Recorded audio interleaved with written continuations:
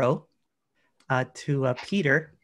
Peter Francis Dziuban, pronounced Dziuban, is an author, lecturer on spirituality and consciousness. His first book, Consciousness is All, has helped thousands of readers around the world to find their true nature as the infinite self.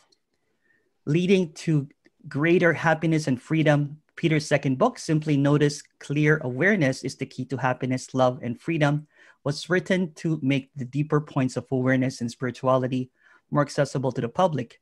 He currently does consultations, life coaching on a one-to-one basis, or in small groups via living room workshop teleconference calls. So we have Peter here. So do not adjust your screen. What you're seeing is what it is. Hi guys, I'm here. Hi, Peter. Hey, Emerson. How are you doing? Very well, thank you. Nice to see you. There's a method to the madness here. Nice to see you here. Yeah, sort of. All right, Peter, I'm going to mute myself. Okay. Feel free to start anytime. Okay. Hi guys, everyone. Your camera's functioning fine. Hopefully you can see that there. There's obviously no body in front of the camera. And well, this is a nothing conference and they wanted nothing speakers, so here you go. You got one. Actually, this idea came just the other day for doing the talk this way. This is intentional. And, you know, it's a fun idea, just something different, obviously. And it's a way of breaking the pattern a little bit. And right now, let's just take a moment and be present and still. And by the way, there's a beautiful, peaceful atmosphere. Thank you for that nothing conference and everyone participating. But now notice if, I have to say it this way, with you, there might be a little bit less of a feeling of attachment of some type, any type, because there's no body sitting in a chair in front of that camera to whom this talk, this essence, these words can be attached. It just feels more open. So, you know, naturally we have to do this stuff and attach names to bodies and things to bodies all day long just to function in the world. But every now and then it's nice to take a little vacation from that and let this be that. And it's not the, you know, the gimmickiness of it, the novelty of it, but just this, yes, a little bit less attachment here, just more openness, flip side.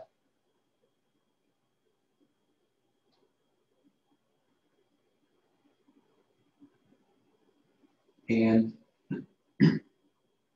excuse me, a way to, if you want to say think of this, or to just give it a little perspective, would be that for what's going to happen in this next hour we have together, including the question and answers, which we'll do at the end, think of this as the voice of awareness talking, or the voice of consciousness, because frankly, that's what it really is. It's not thanks to any person that any of this non-dual speak can be uttered. It's thanks to the presence of awareness entirely. It's the one being aware. And so maybe this is a little bit more in keeping with the nature of awareness, which is formless. But just as if everything is sort of being said and listened to, by the way, thanks to the voice of awareness, or the hearingness of awareness, bodiless, incorporeal awareness. It's locationless. It's coming from that placeless place, can't be pinned down.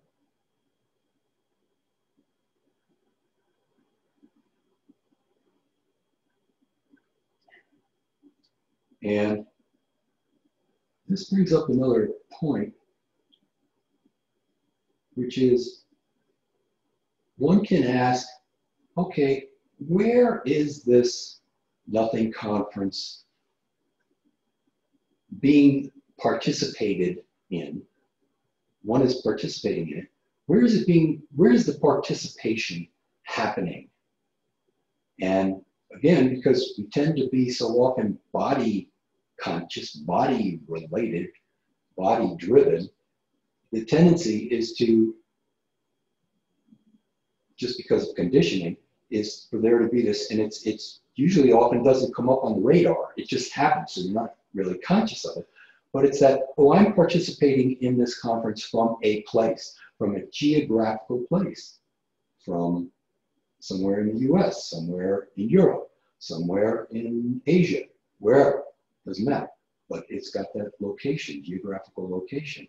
And what if all that is let go of in light of sort of taking the perspective of awareness, which it is doing, and you may be doing this already, which is wonderful. I just wanted to mention it.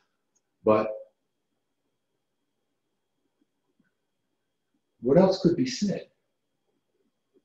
Okay, it's, as they say, the placeless place. Can't be focalized or localized anywhere, even except maybe for the sound of these words. But what else could be said? Isn't whatever this indescribable unknowableness is, isn't it at least definitely present? Even though it's not anywhere, but it's present, because if it were not, there'd be no awareness of anything happening at the moment, of even being. And just sort of rest back into, without thinking about it, but just feel be alive as the definiteness of this right now. The certainty.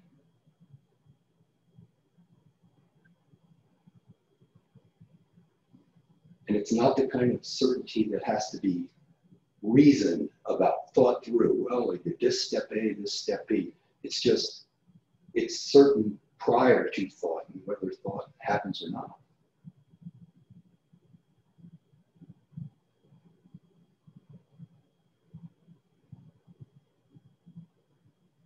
And it's really the one that is holding this conference is certainty. It's the certainty itself. It doesn't, this is not a conference that's taking place in the mind, in the intellect. And it's just certainty, the freedom of certainty without having to think or reason through. And is it not ever present? Ever now?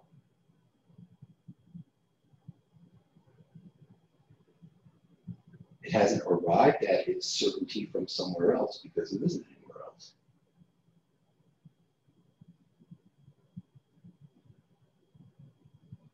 It takes absolutely no effort for this awareness, this present awareness, to be certainly present, certainly aware.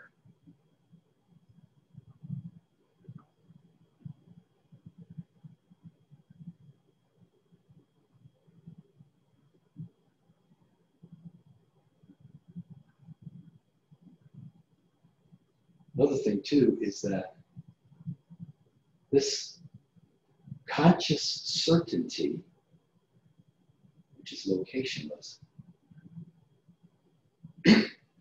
excuse me, is not grounded on anything.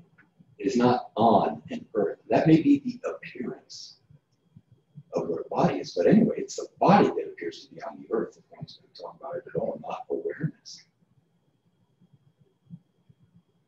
And so this ungrounded, sometimes you hear, well, you got to be grounded to be certain, to be solid.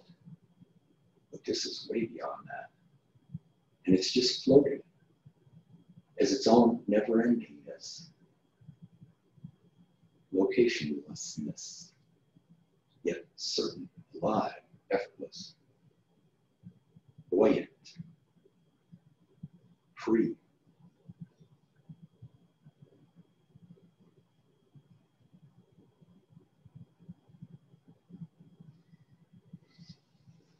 If any questions should come up, maybe you had some at the beginning of the talk even, you started, that you'd like answered, which we'll do. Or if any come up during the talk, based on what's been said already or what might be coming up, before asking Emerson to, if you can pose your question and get it answered, which of course is encouraged, obviously, but maybe just pause a moment and say, ask this certainty that is the one whose presence this is, if it has a question. And pretty good chance it's going to expose whatever the question might be that seems to be coming from something other than this, a wannabe other state, which isn't really real.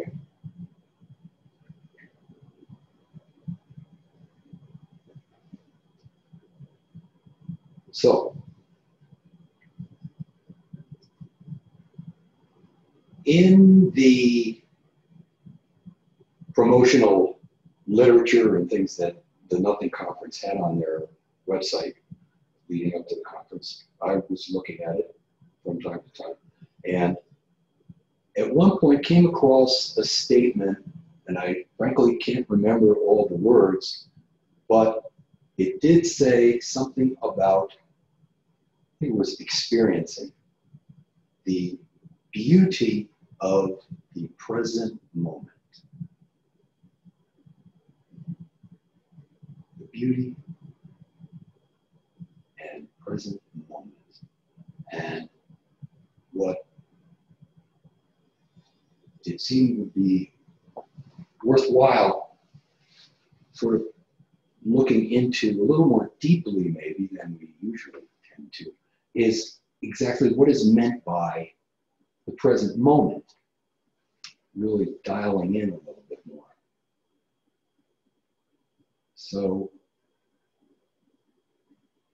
here awareness is, and again, just this self-aware presence, which is the real you, so to speak, which is itself.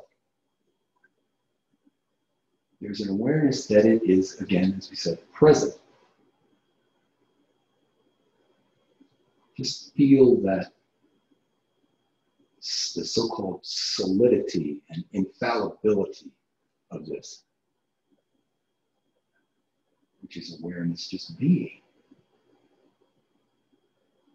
And by the way, awareness is not aware of the present, as if they were two separate things, as if the present were something that were included within awareness, or that, well, awareness and the present are just two different word labels, just labels for this infallibly here, now, not located anywhere though. And it's not trying to find itself. And by the way, this is never saying it is the present or that it is present. Awareness is never saying that it's awareness. It's just this. But it does seem to help sometimes point things out.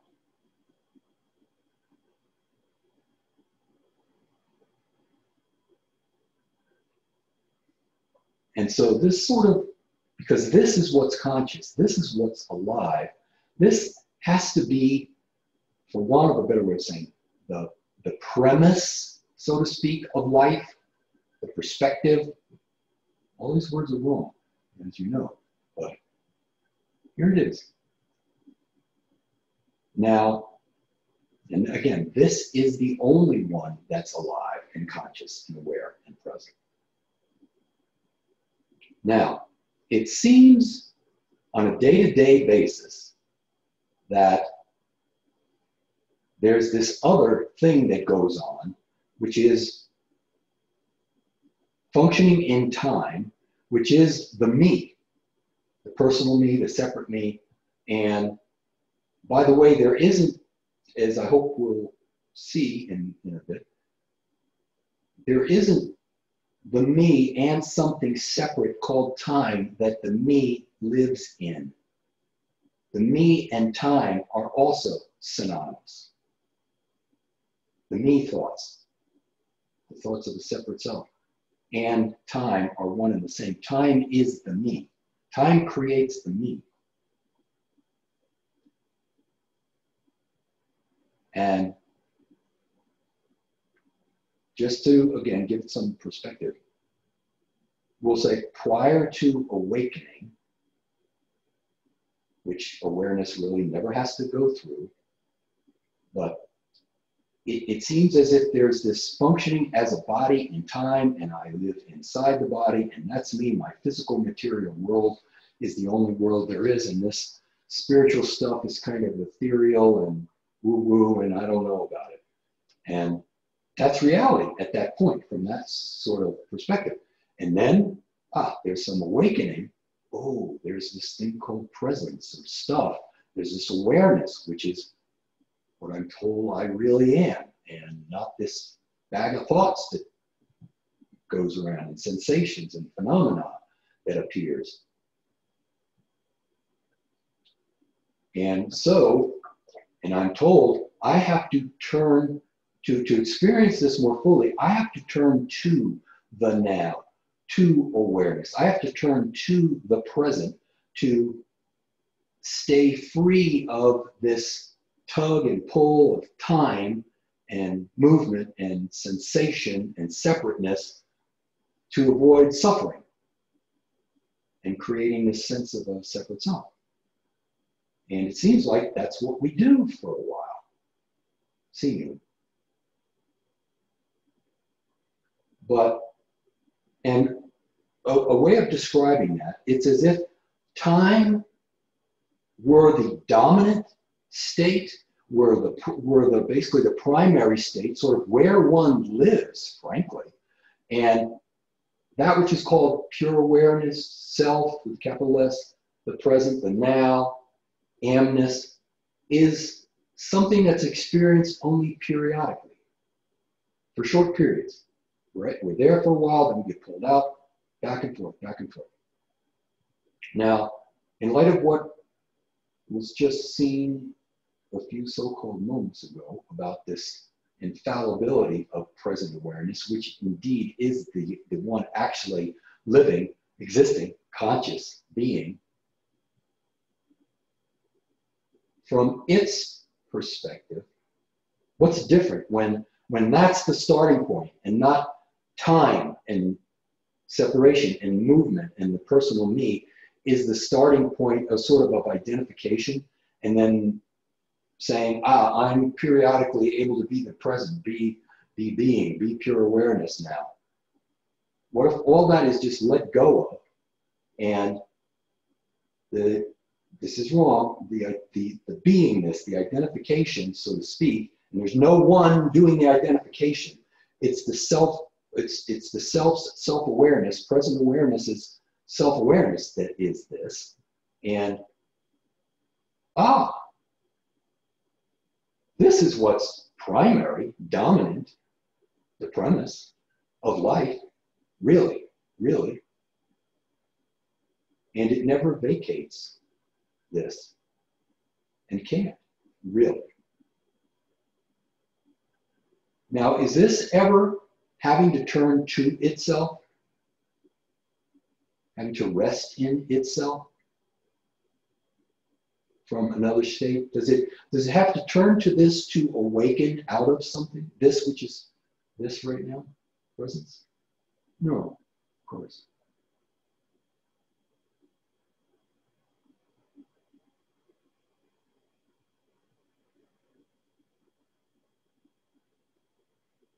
And so when nowness, amness, ever-presentness is the premise, so to speak, where this is all wrong, where the seeing is from, the perspective of which there really isn't one, but got to use words. When this is the so-called starting point, awareness is present self-awareness.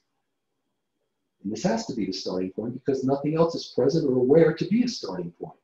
Sort of the looking is from here by no one, just awareness itself. No one has arrived here.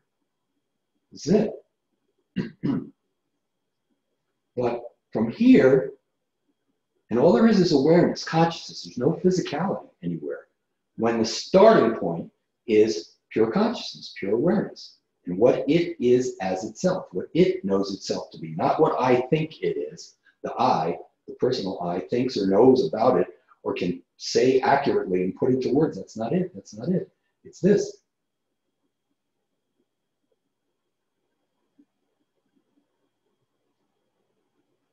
From here, time, even what still appears to be time on a day-to-day basis, because we still have these bodies and got to move around and function in time. And this is the whole reason for bringing this up and making this point is, oh, well, if from, again, as this presentness, only self, if it seems there is any kind of a turning, as we said, awareness, present awareness cannot turn to the self it already is being. And this is home, in other words, for the only one existing. This is home. This is it. But if one were to speak of turning, the only kind of turning there could be in this life is that, oh, I turned away from this ever-presentness that is being this self here, and let attention sort of, this whole, it's as if this whole other secondary state starts up, kicks in this, the leaving of present awareness, which actually can't even really happen. But to be clear on this is a huge thing. Because what this makes clear is that, whoa, that, if this is the premise that there's only presentness as all, then the departure from it, seemingly, is the very trigger, so to speak, that seems to create time. That creates time, all time. It's not like when abiding as this presentness, you're here and time is off there, still going on somewhere, but it's just not getting your attention. No, this present awareness is literally all the presence there can be, that there is. So how could time have presence if only also, in addition to the present, if only the present has or is presence? Which is, again, is just another way of saying awareness, being, aliveness, fresh aliveness. And so this, or rather, let's say just to make it clear, the seeming wandering away from this into thought, into sensation, into whatever, literally is creating time on the spot, right then and there. And that's, it's very, the extent to which there's this sense of separation is the very duration of time. That's what creates a period of time, for the period of not being your own being, consciously. And that shows that, that shows where all the power is. You've got all the power, not you in a personal sense at all, but as this presentness, this is all that is existent, present to be any kind of power. It's not a power that can be used by another. And there isn't another that knows about it, and it doesn't even call itself power, really, it just is. But when the so-called mental wandering is withdrawn, and there's just an abiding, as living isnness, infallibly, again, present isness. This is all that's going on.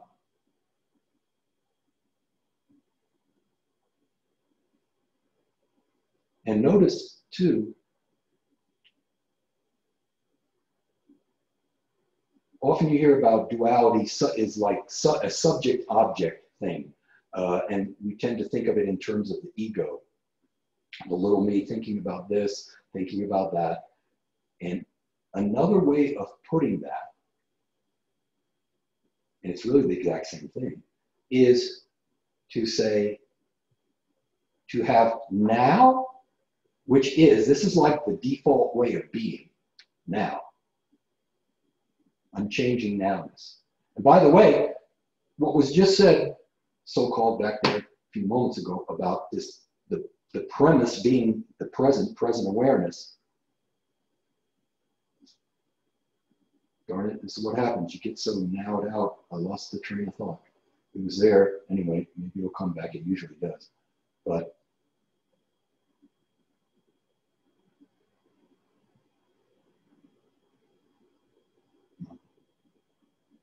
doesn't matter, because all that's really present is this, and it doesn't need any description of anything.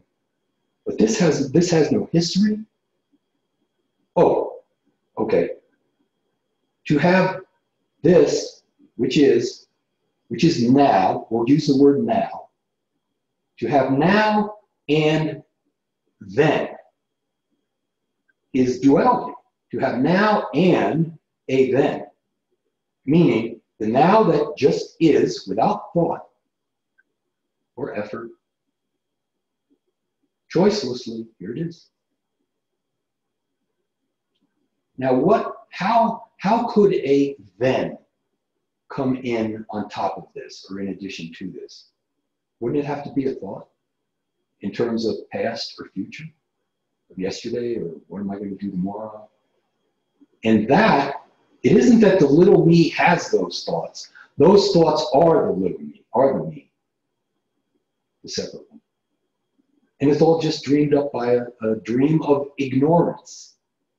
Again, it takes an ignoring of amness, presence, being, for that stuff to operate.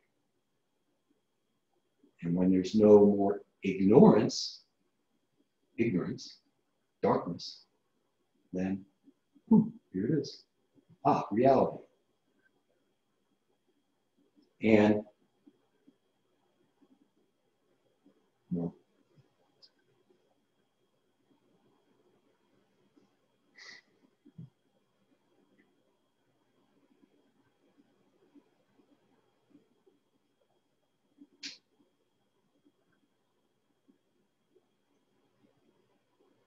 are there any questions here, right now?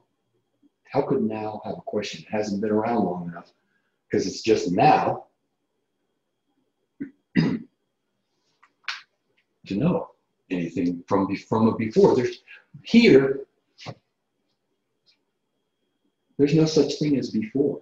That's all imaginary, that there wasn't before. Look, from here, as this presence,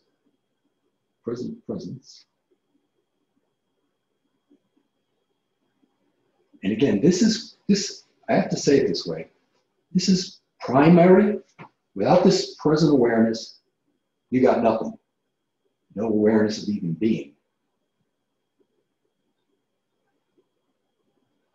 And there is, as we know, like a deeper state than this, the level we seem to be talking on, and we're pointing as accurately as we can.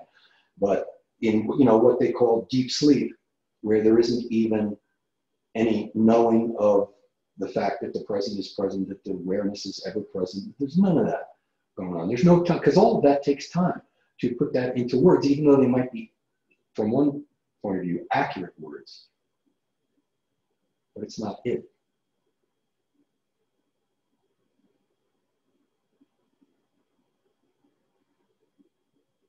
And this has no, is this, without thought,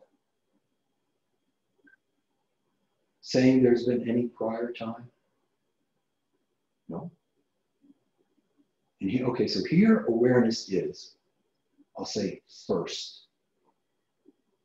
Now, along comes a thought, this nothing conference meeting began X number of minutes ago, because I remember seeing and hearing a voice, Peter talking, and there was nobody in the chair, and talking about that. That happened before. That happened prior to this. And that's the one you got to look at closely. You go, okay, wait a minute. Who's conscious, who's aware, who's being here? Awareness. And it's just present now. And it's here. And then comes the thought about earlier. So was there really an event prior to this awareness that's aware right now? You can't say that. There's no evidence of such a thing, because the only so-called, what the thought or mind seemingly is suggesting was a prior time is not prior at all. It's just coming up now for the first time ever. Actually, it's a false was. Awareness cannot choose to be was.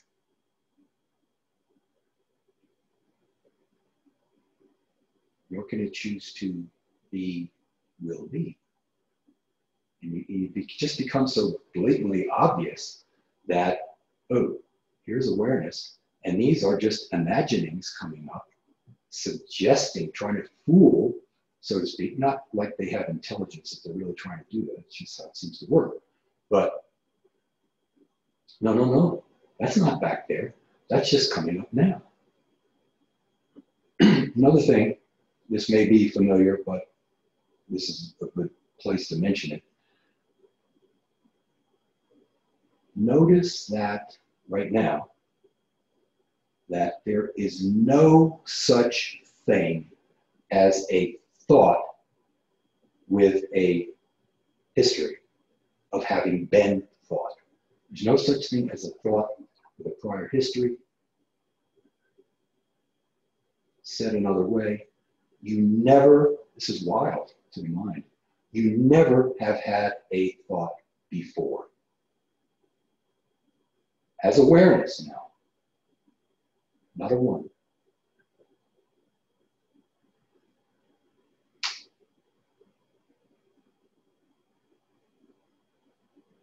And not only so-called you, but no one anywhere.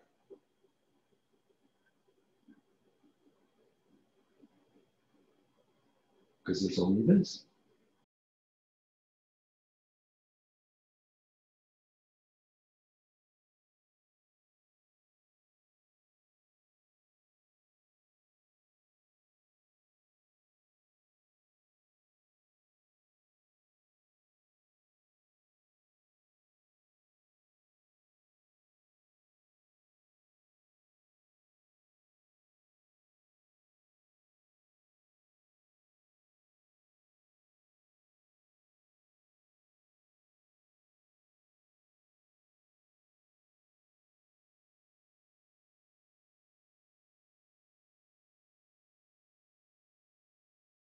We have Peter back.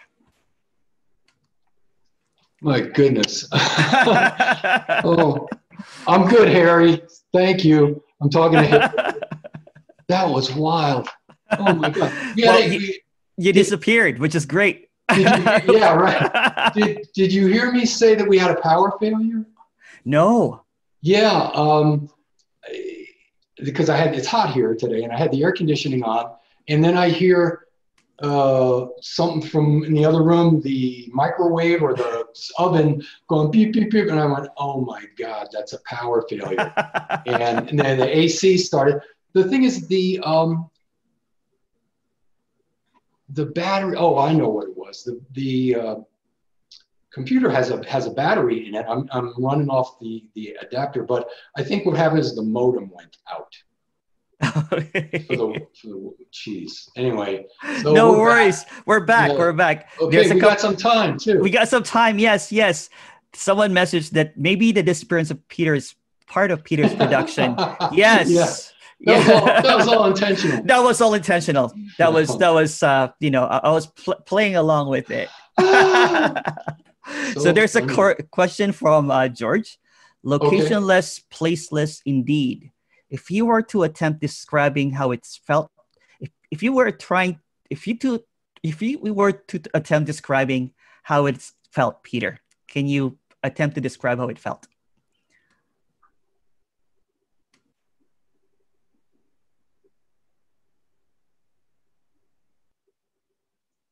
Empty of attempts to, I understand, George, I get it. This is a tricky one, but it's empty of any attempt to analyze and therefore be able to reflect back and say, well, it was this way, kind of thing. But there's a very sort of clean aliveness, no thought clutter, and a lot of, most of us that are attending a conference of this type are, I have to say it this way, sort of good ways down the road, down the path. And there's a clarity that, okay, thoughts obviously are not awareness, not the self. But that's not all there is to it. It's like, that's maybe the first layer, the first of what purports to be the localized sense of a body, of a me even. Maybe there's not much of a me left, but there still is, frankly, a sense of a body, even though it doesn't belong to anyone. But there's a little sort of a two-ness there too, which, I mean, is everything from the sense of gravity to, because awareness, there's no gravity in pure being. That's a thing that goes on between objects in space. And maybe we can say even gravity is a belief, but which in one sense it is. But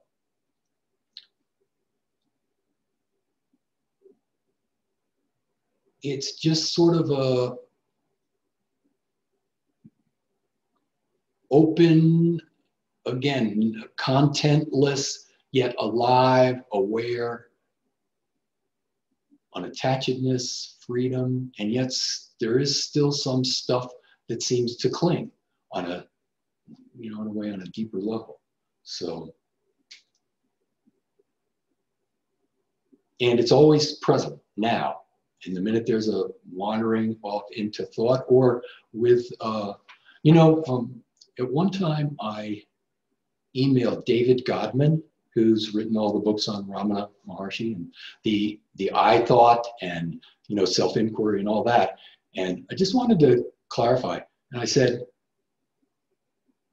this sort of, to whom does this arise? To me. Okay, well, who am I? To the I, that kind of thing. And it had to do with the arising stuff. And I said, okay, most of the time it's not thoughts, but it's energetic type phenomena, not even the 5 physical senses, but just energy, gloms of density sometimes, or agitation or whatever. And he says, all of that goes under the category of thought, really. So I just toss that in there for what it's worth. But thank you, Peter. There is a couple of questions here. What is Peter's personality like? Do you have any thoughts on embodiment and human desires being a part of this formless nothing awareness? Yeah. I have to say it this way, but I'm not into that nihilistic, you got to negate everything that's not the infinite spirit, even though because if you're taking a negative attitude towards it, like it's bad or unspiritual, it's kind of making something out of it, even to that degree. Like, okay, I'm not there yet if I haven't risen out of this, or if I'm not affected by it. So experience still happens, and it's enjoyed. If, by the way, from the perspective of, I have to say this way, from the self, life, being, it's just itself. It's just one, and there's nothing to negate. Where there's just one, there aren't opposites, so there isn't that other state to negate. And it's alive, it's joyous, it's spontaneously, has no baggage, so it's fresh, it's light. And that beingness is sort of what's brought to everyday living too, as best we can. Am I there all the time? No way. Especially not these days, it seems like. There's a lot of stuff trying to weigh you down. But if what I'm saying is that when there's a desire to do something, and you might say more like just an inclination or an impulse, it's more often than not, and I'm not making this personal, but I'll just say, when one is abiding as the self, and there aren't two, to that extent that we're being that these days, even what appear as desires to go do this or do that are really coming, it's like an impulse from the self in its limitless expression of what it is. But it's still definitely never that, it doesn't, because there's a desire, it doesn't suddenly convert to a me desire, or, you know, that's why I'll say desires usually are the me, but just an impulse to do something. It's not that, oh, all of a sudden now I'm being the me. No, it's still, it's like they say in the Bible, the earth is the Lord's and the fullness thereof. So it's all the self glorifying itself in its limitless expression. And it's going to express. It's going to, like they say, it's going to manifest one way or the other, still appear to.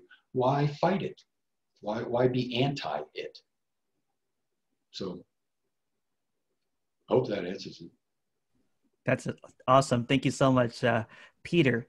George has another question. Is it fair to ask that the act of attention determine our reality, either either finite or infinite? Also, is there a middle ground that allows not to lose the sight of neither? Would you like to repeat that? No, I get where it's coming from. To that one, it seems like, and again, don't think of these answers as coming from, that's a good one. I'll say what I'm going to say, but that is a very good one to sort of take into meditation, in the awareness that, okay, all that's really here is the self. Now, what would it have to say about that? And then don't try to know anything, just be still and see what, because that which has the quote unquote answer, even at this sort of relative stage of the game, is right there where the George body and experience appears to be. But, and that's, I would say, just sort of keep it as, because this is the infinite self's consciousness and life and being to begin with, in the first place, then to the extent one can, you fall down many times a day, seemingly, just, you know, bring it back in the awareness too, that there is really no secondary me who can put its attention on awareness or off awareness, who has a choice to act as awareness or not act as it. There's just awareness, being, that fast, done. That's always like the real answer. And then go about your business and just try to, I have to say try, that sounds like something another self is doing. Just be alert to the ever presence of aliveness. If you want a bit of an anchor, and that's all wrong, but let it be not thinking accurately about truth and is this a good non-dual thought I'm having now? Is this consistent? Drop all that stuff and just be consciously alive. And that's not you doing that, because you don't put conscious aliveness here personally, nor do I. Here it is. We don't know how to do that. Make it be present, but here it is. And that is the self. This is the self being itself. So you're, good there. Peter, there's a lot of terms right now that's being used. There's consciousness, there's awareness, there's happening, aliveness, so many different. Can you sum up kind of like what's happening with all of these different words kind of like coming up? All of a sudden, consciousness is talk about that a little bit of the wording, because we're trying to word something that's indescribable. And but there's so many different words that come out from from this aliveness. You're not kidding. Yeah.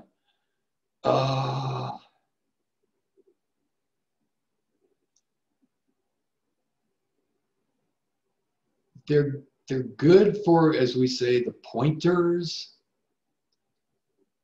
I would say just within every body, so-called, is going to have attach different meanings to them, seemingly. That's just the way it seems to be on that level. And that's why you're sort of always safe. That's not good, but in just being still and being silent and letting it live what it is, where there appears to be a body, you. So, consciousness, for example, when writing consciousness is all, I had to deal with that. And I had never given it any thought or consideration. And what came up was a way of, oh, wait a minute, okay, all this seeing and touching and hearing is, from the normal human, material, physical perspective, if that's not going on, if I'm not seeing, hearing, tasting, touching, smelling, thinking, feeling emotions, I'm unconscious. So consciousness has gone away somewhere. And we would say, no, it hasn't. And so a way of referring to that state came up is just, that's human sensory consciousness. It's also called, the body mind. And it's all one thing sort of that it all has in common. And the good way to sort of have a way to be clear about this, if you are going to think about it, is to ask the question, is it finite or is it infinite? Because human sensory consciousness is all dealing in different types of forms: visual forms, auditory forms, taste forms, colors, olfactory sounds, the whole bit. Tactile feeling. The form of going like this with the fingers is different from if I were to put them up against a snowball right now. Those are two very different tactile forms, but they're very distinct.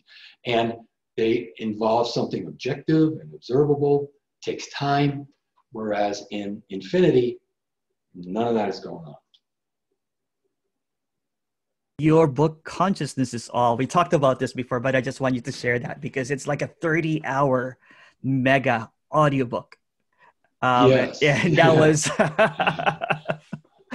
and when I was an explorer, like maybe, I don't know how many years ago, I would listen to it. I'm like, whoa, what is this? So can you tell us the expression, or how did that happen, the 30-hour audiobook compared to the book? Yeah. Well, the book is a long book to begin with, because the written book, because in the writing of it, at first it seemed like, okay, yeah, I'll bang this out in 6 months, no problem. When these few basic core points came on which to base the book. And then as it got going, it was like all these questions came up, and it's like this anticipation of all these questions. And you got to deal with this. You can't sweep that under the rug. You got to answer that. You got to deal with it. And so in the dealing with all the stuff that came up, that's how it got to be a long book. And then at one point after it was published, thought came to, this was before the days of audible.com, or they were in their infancy, but thought came to make an audiobook out of it. And I was just going to sell it on my website. I had no intention of selling, putting it on Audible or anything. So I started doing it, and I thought, and I don't know, it's just thanks to awareness, limitlessness, this thought floated in, oh, you've heard some books before, and they can be kind of dry sometimes. Why not let this be reading from the text, yes, but also leave room for any extra spontaneous commentary that might come up in the moment, because that's the nature of the self. It's spontaneous. It doesn't have anything planned, or, and there's no planning, nothing rehearsed, nothing laid out, no pattern. So that's what led to doing that, and that's how it got so long with all the talk. You said you're planning to do kind of like a new version of it with a new introduction. Can you share more of that? Yeah. Yes, and by the way, if anybody, I'm not trying to sell books here, I'm not, but it should be out in about 2 weeks on Amazon. It will be the new version will be the 4th revised edition. If you see the Amazon right now, or booksellers, they still have the 3rd, but in about 2 weeks, at least it'll be on Amazon, and then it'll start to get into the pipeline if you like to go to physical bookstores instead. But one of the things that came up is that one of the reasons for making the revisions in the book, which weren't a lot, except for the introduction, was that thing was first published in 2006, and the spiritual landscape, seemingly, I have to talk in terms of time now, today is very different from then. And so it needed some updating, and people who will come to the book in 2020 are going to be, to some extent, in a very different place than someone coming to it in 2006. So I wanted it to reflect that. And another thing that just came very forcibly was, look, get the reader started off on the right foot, because really the only reader is awareness and consciousness. And it's not located inside a body. And one thing that was kind of a jolt at first, like, my God, I never realized that. But when we are taught to read, chances are you think you're a human being, you're in the body. And so and you're trained from that whenever you start to read, 1st grade or kindergarten, whatever it is. And the reading is done as if there's a you sitting inside the body somewhere, looking out from those eyes, and the reading is happening. And that's how it's done. And what the introduction walks you through is, let's try a new way of experience in the book. And it talks a little bit about how to read as non-local awareness, all-inclusive, all-embracing awareness, the spaciousness of that. And also to read the book as if it were written by the self, not Peter Dziuban, because the meaning is totally different how the book comes across that way. And that same self is the one that's conscious right there as it is being read. There's only the one. So it's like it's talking to itself. But when I was reading that, I was just into this desperate seeking exploration mode. And I think I was going through so much at that time. And then I think I told you this, that I just listened to it 2 days straight because it's 30 hours. Yeah. Oh and then at one point, marathon. at one point I was like, where is this voice coming from? Because you're listening to it for so long. And where does the voice end and where does the voice begin? Wow. Yeah. Excellent. Yeah. Excellent. Yeah. Yeah. And I think that was just a really free flow. You were just kind of like, it felt like a free flowing of just words coming out. There was none of that planned at all. What I did, I would read whatever chapter I was going to record that day. I did about one a day. and whatever chapter I was going to record, I did read it beforehand just to refresh a little bit, so I wouldn't be stuttering constantly while having to do the actual reading part too. But then, you know, just by virtue of having done that, infinite intelligence comes up with stuff, and it just seems to be appropriate at that point in the book. I wish we could spend more time. Yeah. You know what we should do? We should do, because there's some people here that, you know, that I came only here for Peter, and there's a person that wanted to just came for the conference just to Oh my gosh. yeah. Well, So why don't we let's why don't we do adjustment to that? They came for themselves. Yes. Capital S. That's right. They came for themselves. Let's do another Zoom. Maybe we'll invite people to come in. I don't know. It's up to you. Just because it was flowing really, really beautiful, and you disappeared, which is great too. Yeah. That was bizarre. That was perfect. No, you know, usually it's when there's like a thunderstorm or something. Yeah. But just. All right, Peter. Okay. We'll do this again really soon. We Thank apologize you. for that glitch. Oh no, that was my bad on my end entirely. Okay. Whatever. But yeah, and yeah, we'll do another Zoom. We'll do another Zoom. Thanks very much, Emerson, to you and Noel and Harry and everyone. The other, I don't remember all the names behind the scenes, but just a huge thank you to all of you, and also to all of you so-called, we're just the same one, really. Who are participating. Thanks for taking the time to be here for this today. It's really much appreciated. Thank you so much, Peter. There's just a couple of comments here. There's a wonderful sense of relief in this. Thank you, Peter, from Ishwara. Oh, and okay. Mark wants to know the title of this book again. Please, Consciousness is All. Yes, actually, when the revision, I changed the subtitle to It's Consciousness is All, and the subtitle for the new version is The Magnificent Truth of What You Are. There you go. And then there's George. Yes, another Zoom. So we'll do this again. Okay. We'll do this again, because I think what happened is what some people, you know, went to the other stage and then might have missed some of what you're talking about. There's tons of people actually that got tickets, and I think what they're doing is they're watching it again. Not watching right now, and then they'll probably watch it later. And then we'll do it if you're okay with that. Yeah. All right. Thank you so much, everyone. Okay. You got to go. Okay. No, go ahead. Go ahead if you want to say something. That's it. I'll watch it later because I'm curious. I think I was continued talking unaware that because I wasn't looking at the camera at that point. I was behind the camera. And I just kept going. And I think some juicy stuff got left out. But whatever. Yeah. Well, thank you so much.